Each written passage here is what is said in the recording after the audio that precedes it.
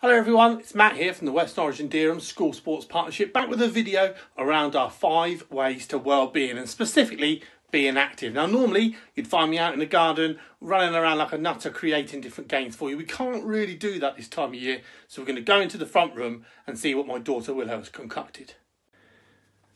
Okay, so here's Willow ready to go on her homemade obstacle course using various bits and bobs we've found around the house. Are you ready, darling? Yeah. Okay, 3, 2, 1, go. She goes onto the cushion to balance. Brilliant. She goes in and out the teddies like a slalom. She goes over the big cushions. She grabs the football for a catch. She goes through the bridge and the tunnel to the finish line. Well done.